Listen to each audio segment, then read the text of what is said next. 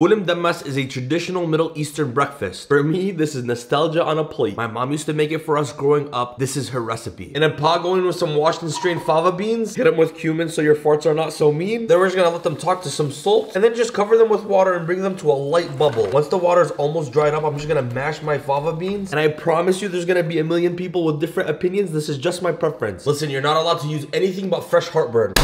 My mom likes to toss a couple cloves into a mortar and pestle. Then you want to add 1 green chili of choice. Give this a pinch of salt to get the juices flowing. And then we're going to go to town until it's a nice fine paste. Now in a separate bowl, I'm going to squeeze in lots and lots of lemon juice. Give this a couple gulps of your favorite olive oil. Then we're going to do our heartburn and chili paste. Add some tears chopped extremely fine. Time to slide in the warm fava beans. Finish it with some tomatoes. A tiny bit more raw onion. Then we're going to finish with a little parsley because we're healthy. And 1 more drizzle of your favorite olive oil. You always want to eat from the plate closest to you. You want to scoop with the pita bread inside out. And as always, now bismillah.